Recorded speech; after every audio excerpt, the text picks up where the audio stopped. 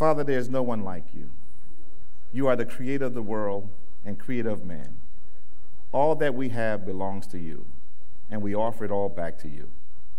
Father, you know our trials, you know our cares. And today, Father, my heart is troubled, but I'm going to stand on the rock. I pray for my daughter, Asia. She was rushed to the hospital this morning as we were preparing for worship. So my wife is with her on her birthday. And you know my cousin Frankie, his last days are near. My heart is heavy, but I am in the house of the Lord with our people. So I ask my people, our people, my brothers and sisters, that you pray for me this morning, and that we know God's will be done. We ask this in all things. In Jesus' name, amen.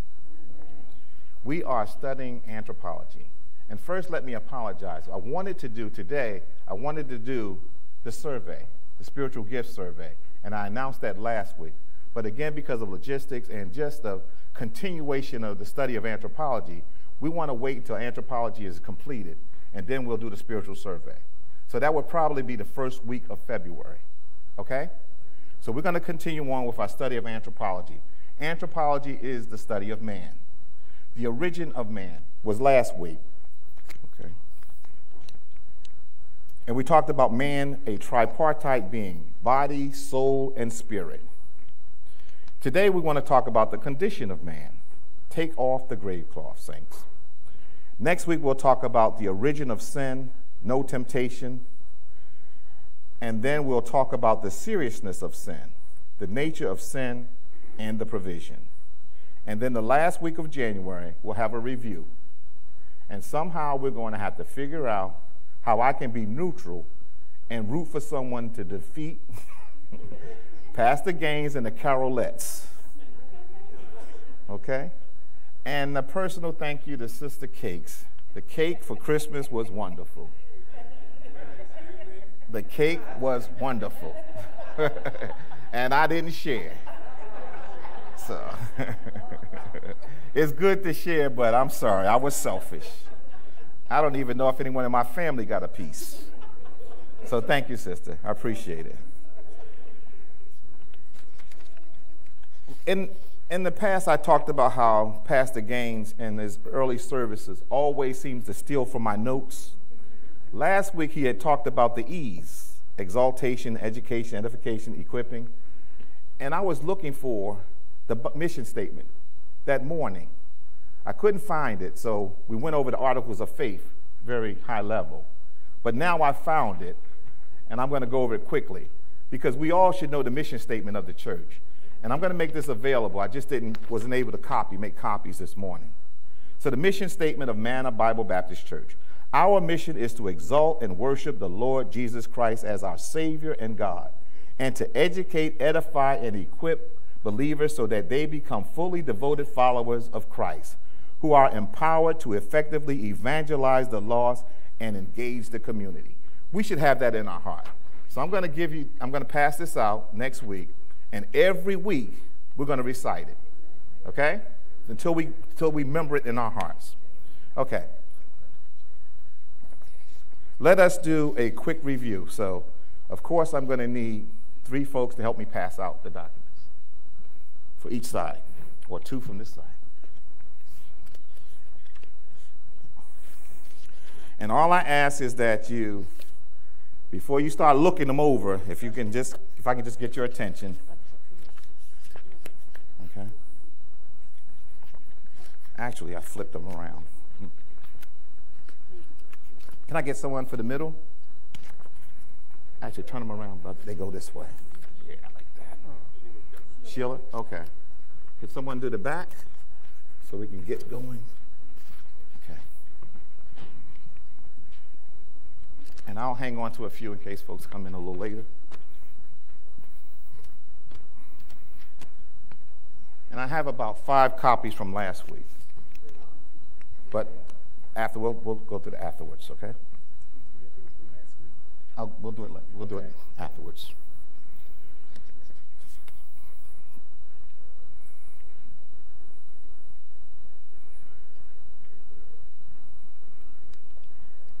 While they're distributing that, I'm going to just go ahead and get started. We're not going to go from the handouts yet. But remember the great prophet Elijah? Remember even after his great victory against Jezebel, Ahab, and their gods? You think more?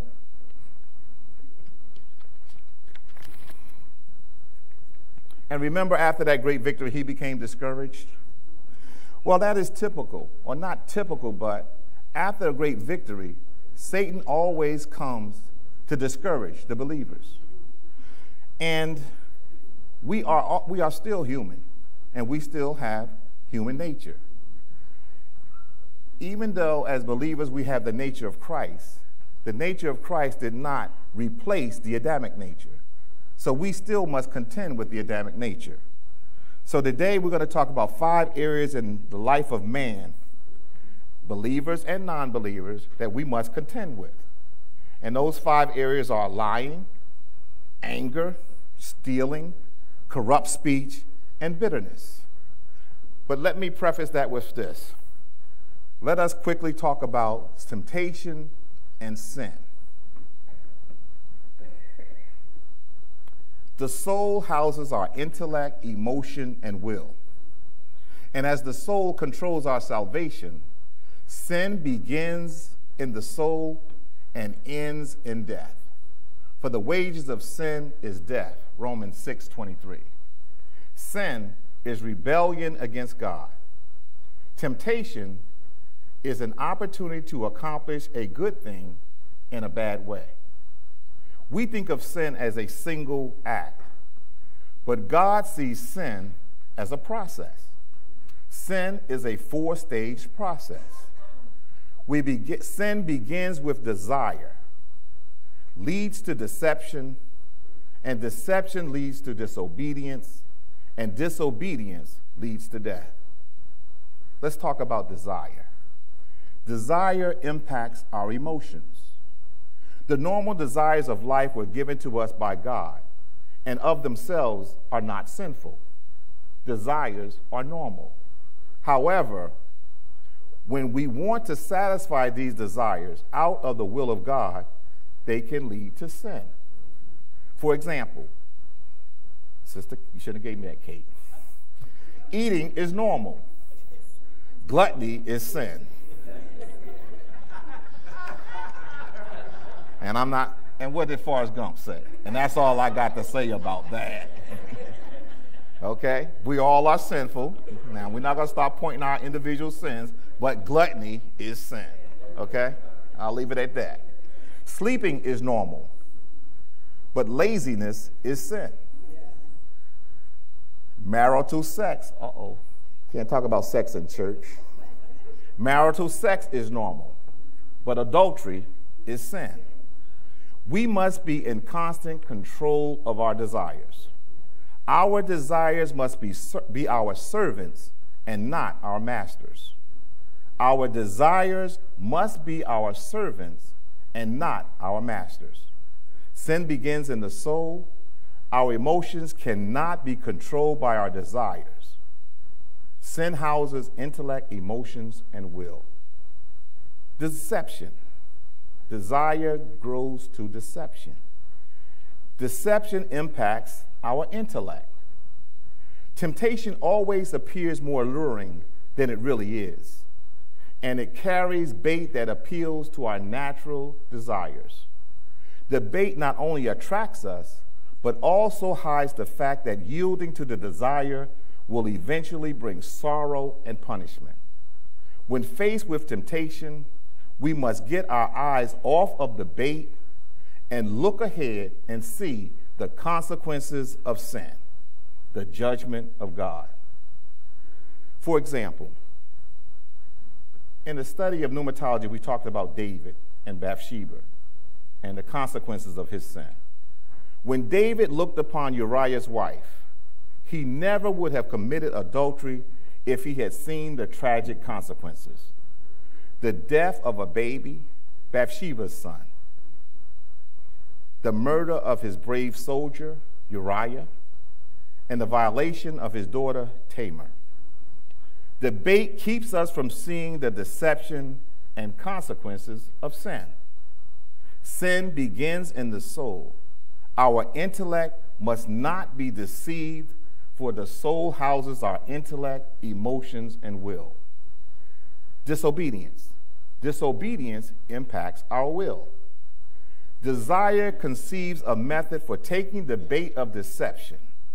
The will approves and acts, and the result is sin. Christian living is a matter of will and not feelings and emotions. Let me say that again. Christian living is a matter of the will and not feelings and emotions. Children act on the basis of feelings and emotions. Adults act on the basis of the will. For example, mature Christians act because it is right, regardless of how they feel emotionally. Immature Christians refuse to act decisively and easily fall prey to emotions and temptation. Disobedience gives birth to death, not life. And though it may take some time for sin to mature, when it does, the result is death. Sin is a process that begins in the soul and ends in death.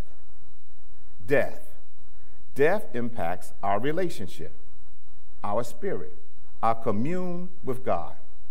Sin is planted with the seed of desire, nourished and fertilized with deception, that grows the sin into the act of disobedience, that ends and withers in death.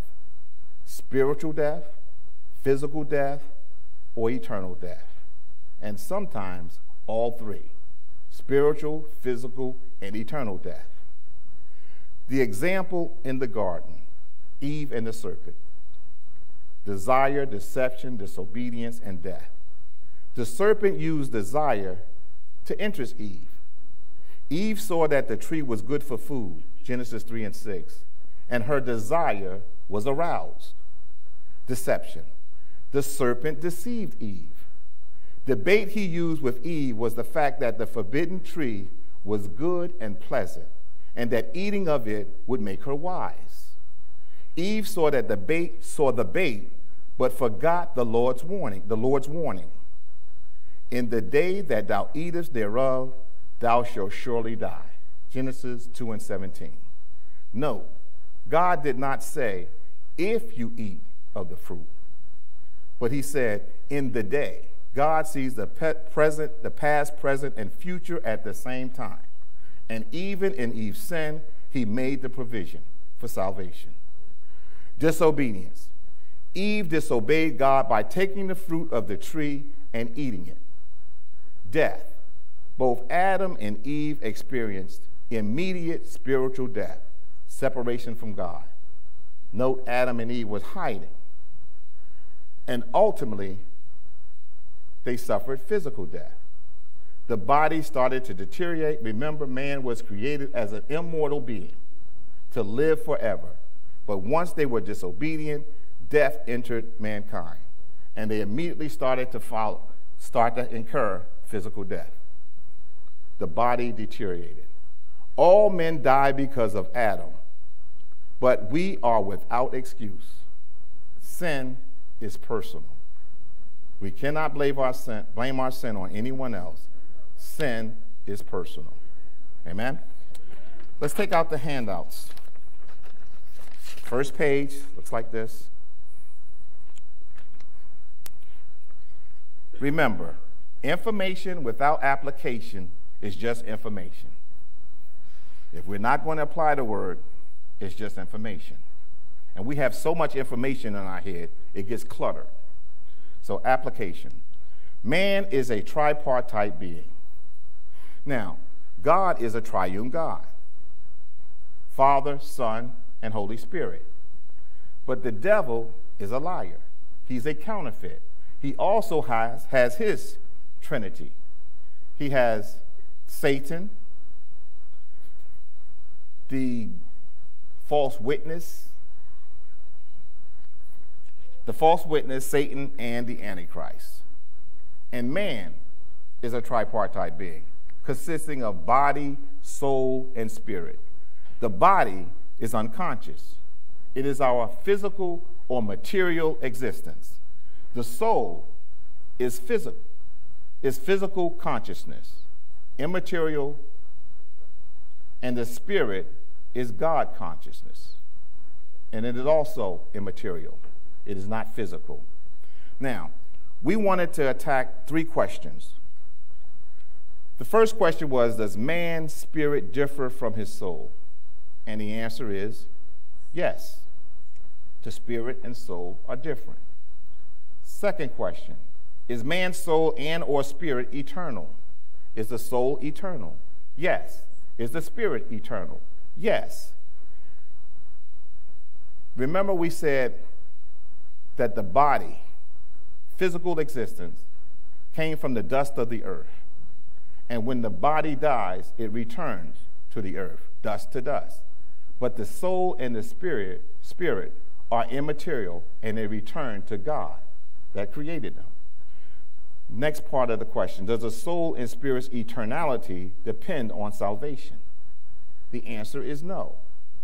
The spirit and the soul are eternal. Salvation determines where they spend eternity. We clear? Okay? The third question, do animals have souls? Now, prior to last week, if I was to ask you that question, how many would have said no? Be honest. Probably would have said no. Right. Now, based on the definition of the handbook, it says what? The soul is physical consciousness. Animals have physical consciousness. But we have to be careful when we answer the question, because if someone asks you, does animals have soul, and you say yes and leave it at that, they're going to equate that to the soul of the animal and the soul of man are the same. But we understand now that the soul of animals and the soul of man are different. When the animal dies, the soul dies with the body and returns to the dust. The soul of the animal was not given by breath by God, only man. Does the soul of animals differ from the soul of man? Yes. Okay? We talked about Uncle Ben, the spirits last week, a different kind of spirits. Out of the abundance of the heart, the mouth speaketh. Matthew 12 and 34. The soul controls the will controls the mind controls the body controls the heart controls the tongue, and through the tongue we confess our salvation. Remember, when the body was created by God, it was not alive. Only until he breathed his spirit was the body quickened and became a living being. So the body, in regards to sin, is neutral. What do you feed the body? That will determine if it's a body of sin or it is a body of Christ. Do you answer to the things of the world or to the things of heaven? The soul controls our salvation. And when I say the soul controls our salvation, I mean our human responsibility. To accept the Lord Jesus Christ, we have to do that. We have to make that responsibility. Okay? And it is within our soul. The spirit communes with God, but the soul is the innermost part of the man. Intellect, emotion, and will. God and man, going down that first page. The soul, when we speak of the image of God, we speak of intellect, emotion, and will. We're talking about the soul. And when we talk about being made in God's likeness, we're talking about morality, and it is in the spirit. The world. When we speak of the world, there's 3 definitions. The earth and the planet, mankind, and the world system. And the world system is an enemy of God. Now, remember we had this statement before. We talked about God the Father gave God the Son, and so on and so on. If you really think about that statement, it is a profound statement, because it is a high-level statement that if you fill in the blanks, it will give you the history of man. Also, it will define the history or the relationship between sinful man and holy God. And also, it is the plan of salvation. But there's some blanks you must fill in. But think about it. why did God the Father give God the Son? There's a reason. Something happened. It happened back in the garden. And then God the Son gave man God the Holy Spirit. Why? Something happened. And then God the Holy Spirit convicts man and brings man back to God the Son. And then God the Son brings man back to God the Father. If you think about the statement and you fill in a few blanks, you have the plan of salvation. You have the relationship between man and God. Okay? And that's what we're here to study, anthropology, the study of man. Why do we do what we do? God's creation, the world, mankind, and the Christian. The unsaved man is spiritually ignorant. You cannot make that statement to an unsaved person and expect them to understand it. You cannot make that statement to a person of the cult and expect them to understand it. The unsaved man is spiritually ignorant, whereas the Christian is intelligent in the things of the word. The unsaved man does not know Christ, whereas the believer grows in his personal knowledge of Christ day by day. We have believed the truth, we have received the life, therefore we walk in the way, and we do not walk after the example of the unsaved world. We are a separated people, a called out people. We are different. We are odd. We are odd with a purpose. We are odd by God. God has made us odd for his purposes. So if everyone in the world loves you, something's wrong. Something is wrong. The old man has been put away, and we can now walk in the newness of life through Christ. We belong to God's new creation in Christ. Therefore, the ideas and desires of the old creation no longer should control our lives. That's 2 Corinthians 5:17. Saints, it is time to remove the world's grave cloths. Lying, stealing, corrupt speech, anger, and bitterness. Now, of course, this is not for you all. No one in here tells lies.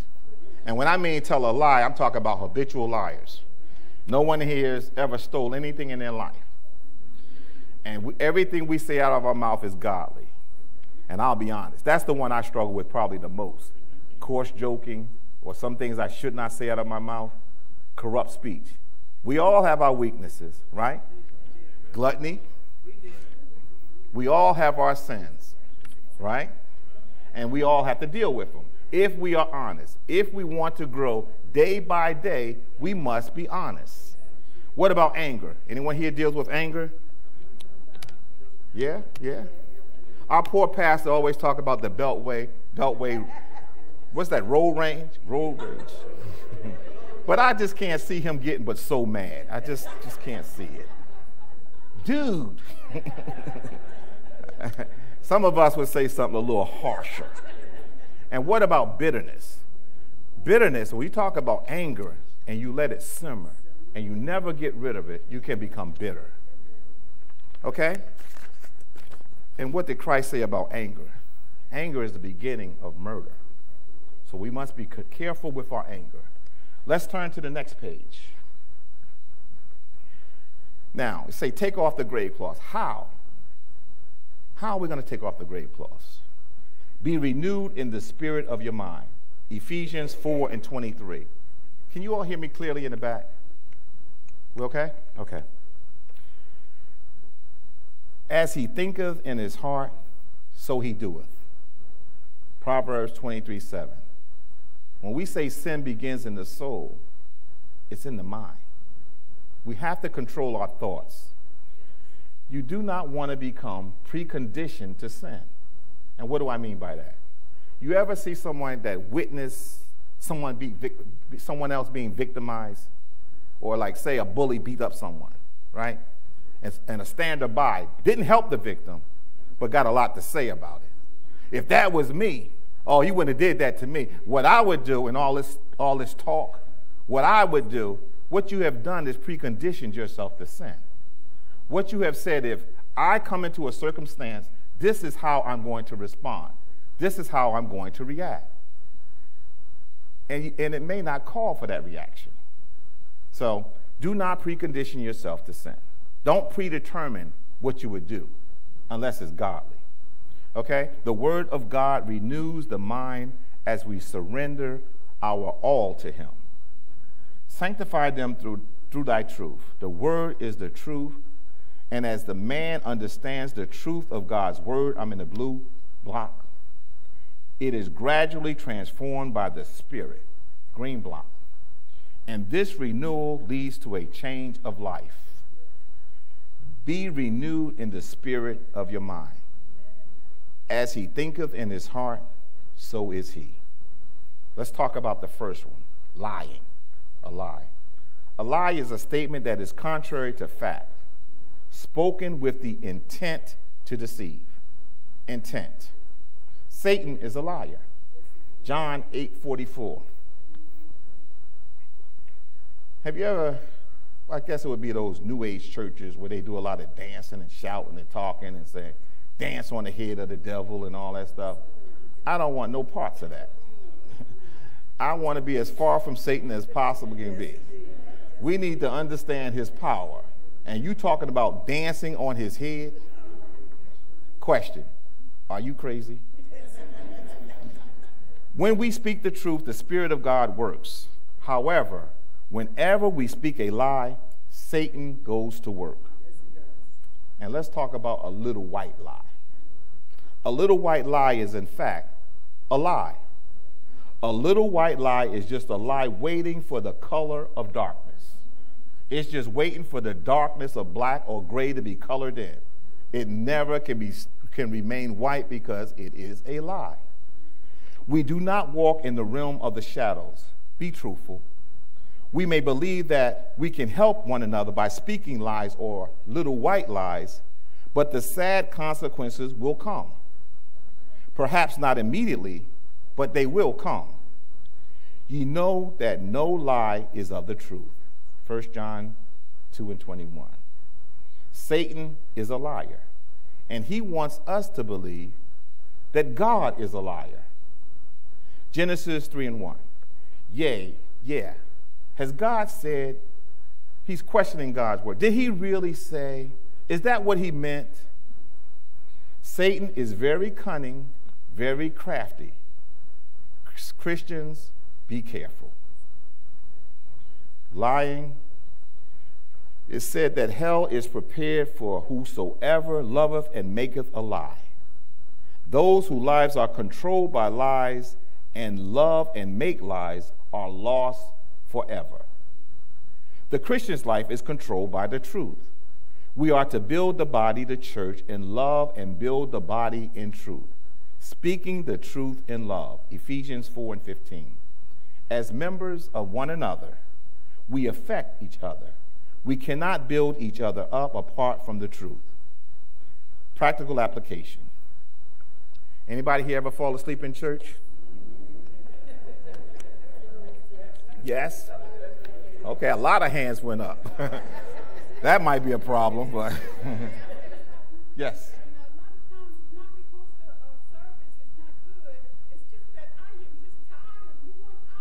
Okay. Okay. Okay.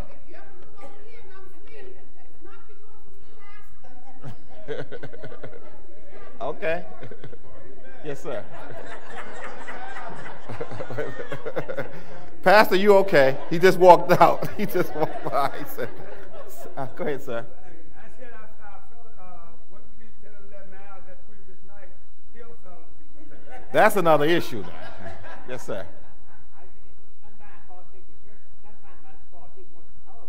Okay, okay. All right. Well, I'm not going to give a definition of excuses, but it sounds something like twos are the weak and incompetent and something, you know. But that was a fraternity thing. But anyway, so admittedly, we fall asleep in church, right? Now, the point is, if you fall asleep in church and somebody asks you, just admit it. Do not tell a little white lie by denying the truth. It's obvious you fell asleep. You don't have to tell us because we saw you sleeping. It is what it is. You were snoring. And not only were you snoring, You were drooling. We have evidence. So if they ask you, were you sleeping? Well, no. Tell the truth. And I'm going to tell you why. You can die from falling asleep in church. Did you know that? And here we go, Tony, making up some stuff, right? Okay. Did you hear the story about Eutychus and Peter? You heard that story before in Acts 20 and 9? Well, I don't think we have time because I got about 3 or 4 more pages to get through, but I'm just going to give you briefly what happened. Eutychus was a young man, and I guess he was like you, was out working, he was hard working, but if you're tired and sleepy, why would you sit on the windowsill? He sat on the windowsill. Peter was preaching, and Peter went on and on and on, but the word was good, so Peter preached all night long, and then all of a sudden, you heard a thump. Eutychus fell out the window and fell dead. Now, as we said in the study of pneumatology, the healing gifts have passed away. So if you fall asleep, bump your head on the pew and fall dead, Pastor David Gaines is not going to be able to resurrect you. Now, if you was in Peter's time, Peter went and said, excuse me, walked out to church, and went and said, get up, boy, and raised him from the dead. But that gift has passed away. So if you fall asleep, don't tell a little white lie. Just say, yeah, I fell asleep, and thank God I didn't bump my head. Let's start with the next page. Take off the grave cloths. Anger. Anger is an emotional arousal caused by something that displeases us. It doesn't say that it's right or wrong. It just says it displeases us. We could be wrong. But anger is an emotional arousal. In itself, anger is not sin. God can be angry. Holy anger of God is a part of his judgment against sin. And we should be angry about sin. The vote they had a few months ago, we should have been angry about that. Anger can be kindled. Anger is compared to fire. Genesis 30 and 2. Malice. Now we're talking about the progression of anger. Malice is anger we allow to smolder. That means we get angry and we don't resolve it. And it smolders. When this anger bursts forth into destruction, it becomes wrath. You don't want to come up against the wrath of a Christian. Our anger is not holy anger. Usually it is sin. It is possible to be angry and not sin. But if we do sin, we must settle the matter quickly. Agree with thine adversary quickly. That's Matthew 5 and 25. Go and tell him his fault between thee and him alone. Key phrase, him alone. Don't get on the phone. If you're going to get on the phone, speak the gospel and not gossip. And don't think if I just tell that one person, it's going to be between the 3 of us now. Well, it multiplies. The fire of anger, if not quenched by the loving oil of forgiveness. Let me read that again. The fire of anger, if not quenched by the loving oil of forgiveness, will spread and defile and destroy the work of God. Now you say oil, but if you put oil on fire, doesn't it make the fire grow bigger? But we're talking about a supernatural oil, the oil of forgiveness, made in love. Jesus said, anger is the first step towards murder. Matthew chapter 5. Anger gives Satan a foothold into our lives. Satan hates God and hates God's people. That's not a secret. It should not be a secret to us. Not only does Satan hate God, but he hates God's people, God's representatives. When he finds a believer with sparks of anger in his heart, he fans the sparks, adds fuel to the fire, and does great damage to God's people and God's church. Both lying and anger give peace to the devil. Peace. That's a different kind of peace. To be angry with the Aristotle, he tells us how difficult it is to be angry and not sin. He says, to be angry with the right person to the right degree at the right time for the right purpose and in the right way is not easy. The word of God, Solomon says, a soft answer turneth away wrath, but grievous words stir up anger. It also has been said that anger is momentary insanity. Think about when you see a really angry person. They have lost their mind. They are out of their mind. There's something wrong. Next page.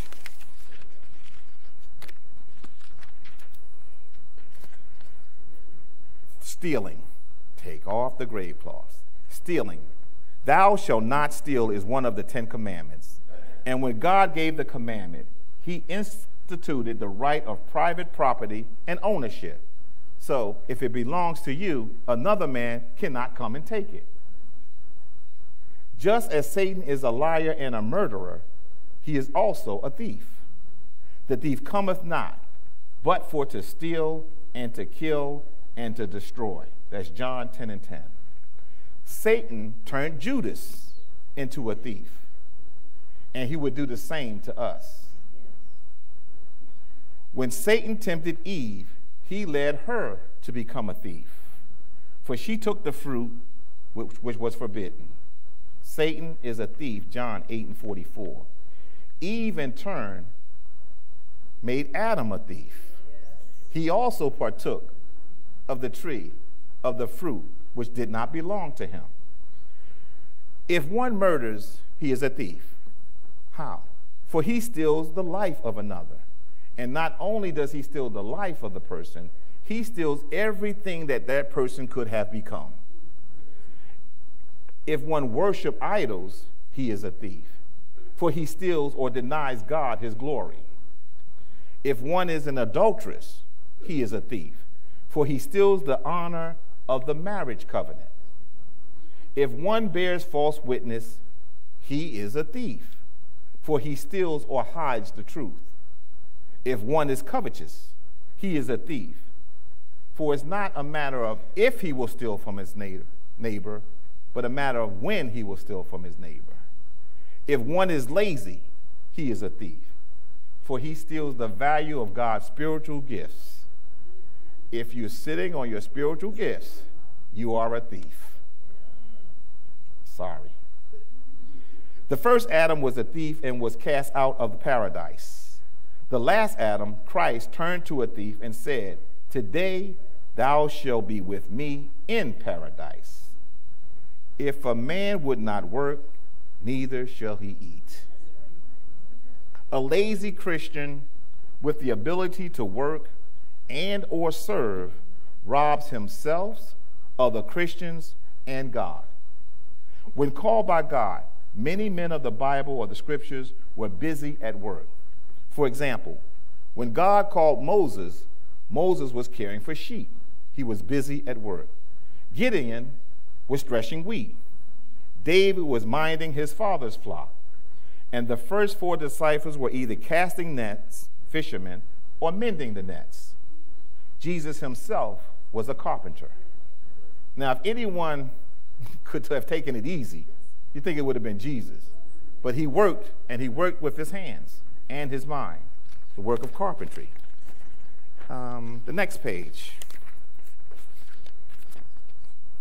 Corrupt speech. Is that where we are? Take off the grave cloths. Out of the abundance of the heart, the mouth speaketh. Corrupt speech. That which is worthless, bad, or rotten. God expects a change in our speech when we become a Christian. Christ makes a difference in a man's speech. When you are saved, when you become a Christian, when you mature, when you grow in grace, your speech should change. The sinner's mouth is full of cursing and bitterness, Romans 3:14. But when he trusts Jesus, when he trusts Christ, he gladly confesses with his mouth, Jesus is Lord. Remember, the body is neutral. That same mouth that curses can also profess Jesus is Lord. It's controlled by the soul.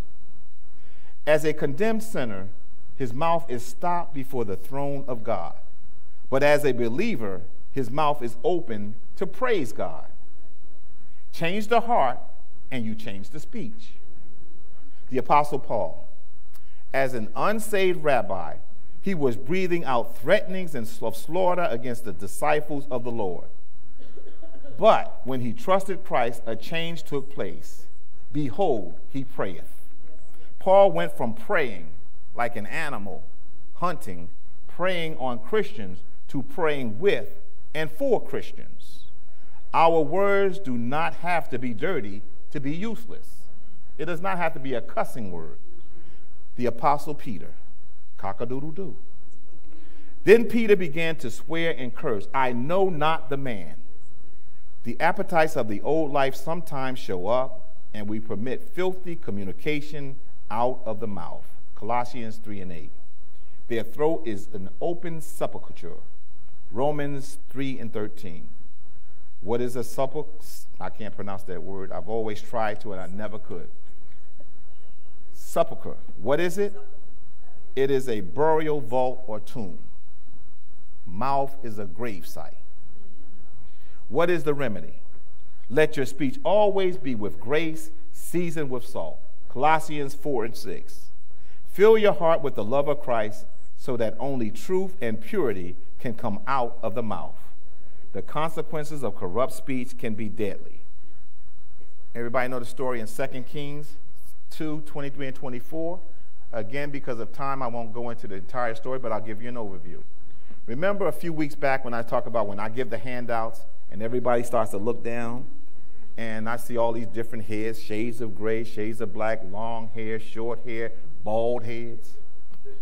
And the pastor was here, and his brother was here. And we know they're lacking in hair.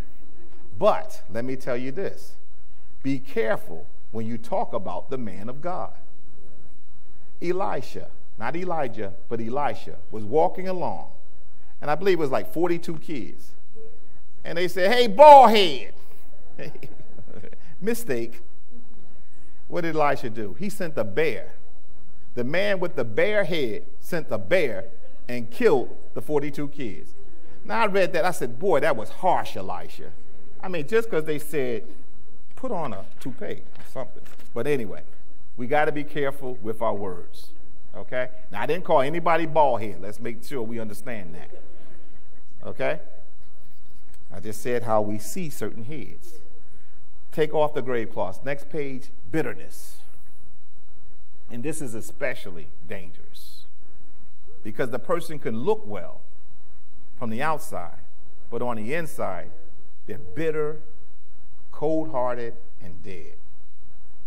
Bitterness refers to a settled hostility that poisons the whole inner man. And when we talk about settled hostility, we don't mean that the issue has been settled. We mean that the anger has settled inside the man. The anger has settled and taken hold and taken up residency. Someone does something we do not like, so we harbor ill will against them. Bitterness leads to wrath, which is an explosion on the outside of the feelings on the inside. It's like walking around with dynamite, and it's just a matter of time before it explodes. Wrath and anger only leads to brawling, clamor, and blasphemy, evil talk. The fights. Brawling. The first leads to fighting with fists, the tongue. The latter leads to fighting with words. Both are deadly.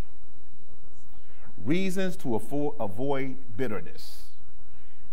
We always talk about grieving the Holy Spirit, but we also can grieve the Father, the Son, and the Holy Spirit.